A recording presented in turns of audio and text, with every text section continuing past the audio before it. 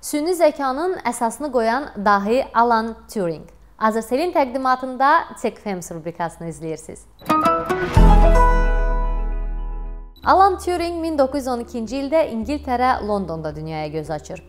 Fizika və riyaziyyat elmlərinə kiçik yaşdan çox maraqlı olan Alan, təsadüfi deyilki, məktəbi bitirən kimi Cambridge-ə daxil olur.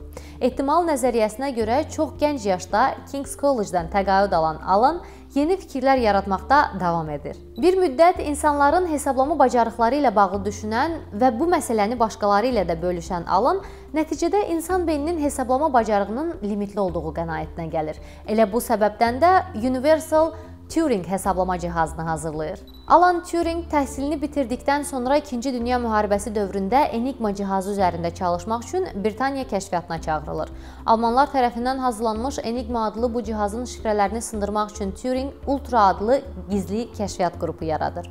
Onun başçılığı ilə bu qrup müharibə dövründə düşmənin 100 minlərlə vacib məlumatlarını öyrənir və hətta göndərilən raketlərin mənzillərini belə dəyişməyə nail olur. Alan Turing eyni zamanda süni zəkanın da yaradıcılarından hesab olunur.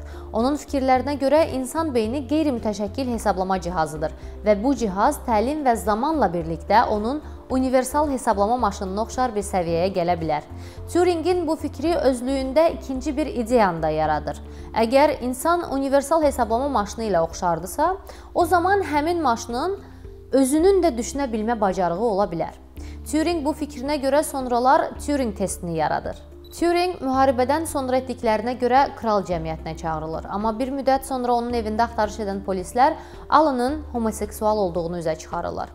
Həmin dövrdə homoseksuallığın qanunsuz olduğu Britaniya hökuməti Alanı 12 aylıq həbsə və hormonal müalicəyə göndərir.